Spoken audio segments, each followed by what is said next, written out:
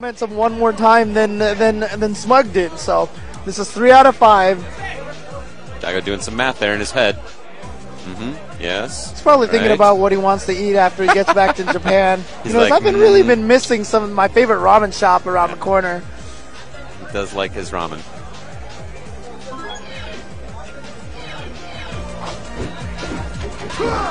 All right. Again, this is a winner's bracket matchup. This is determining who will get into winners finals against Knuckle Dude. An incredible match.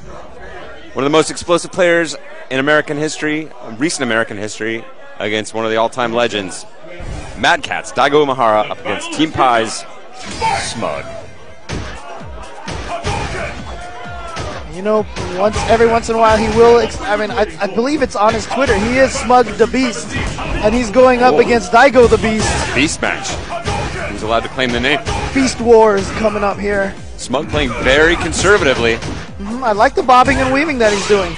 He's coming out on the short end of it, but not by much. Obviously, the distance can close very quickly, but he is getting pushed into the corner. And Dudley's just one of those characters that you don't really... Life lead is not something that you're too concerned about, because you can make up that life so quickly. And I love with the quadruple dash on the ground there, yeah. Umehara not giving... Basically, wow. Both of those overheads, Umehara has successfully defended against. And I want to say what I felt like Smug did to Punko, again, another explosive player. He didn't let him get anything going. He didn't let him get anything going by challenging with jabs on all the wake-ups. Again, Umehara knows this guy likes to hit buttons. And had something ready to go every time Smug approached, incling focus as an answer to that overhead, which is a pretty solid answer. Yeah. Oh, no. Caught Smug in a bad guess. Now, Daigo, one of those players who will go to the tape and study his old matches a lot. Perhaps before this match, he watched the match at final round, but here comes Smug. Not going to be quite doing it.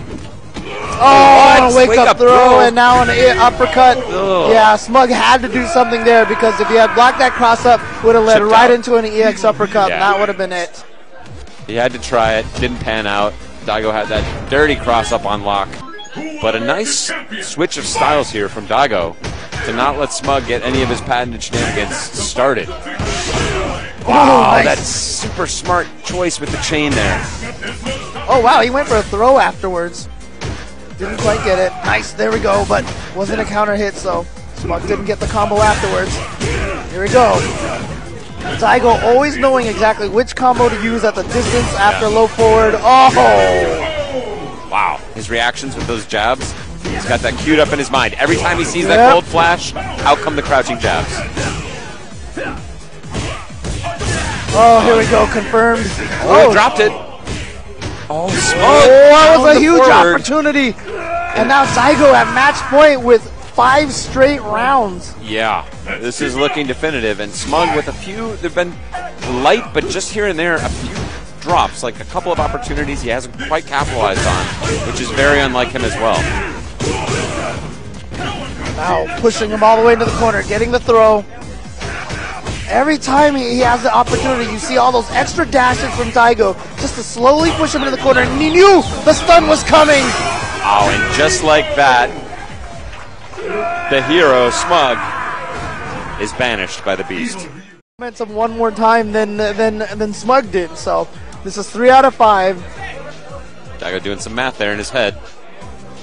Yes. He's probably thinking about what he wants to eat after he gets back to Japan. I've really been missing some of my favorite ramen shop around the corner. He does like his ramen.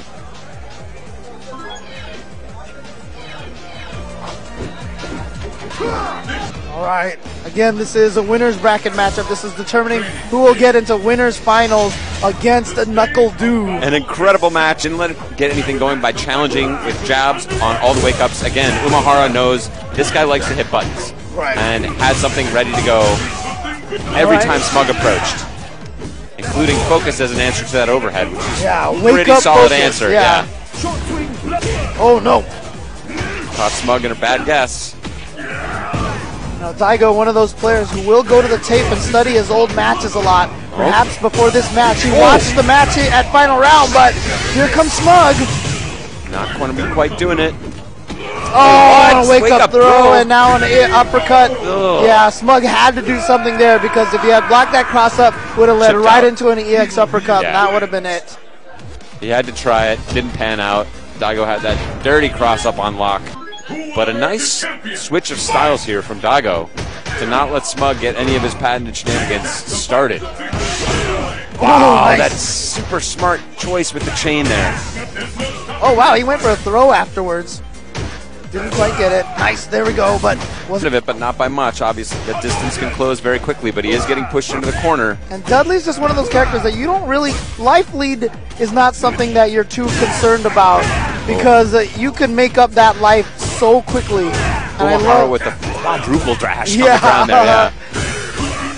Umehara not giving... Basically, wow.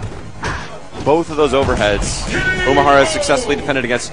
And I want to say what I felt like Smug did to Punko, again, another explosive player, he didn't let him get anything going. One of the most explosive players in American history, recent American history, against one of the all-time legends, Mad Cats, Daigo Umehara, up against Team Pie's Smug.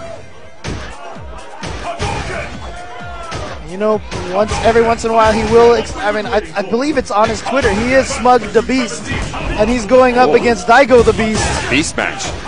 Who's allowed to claim the name? Beast Wars coming up here. Smug playing very conservatively. I like the bobbing and weaving that he's doing. He's coming out on the short end.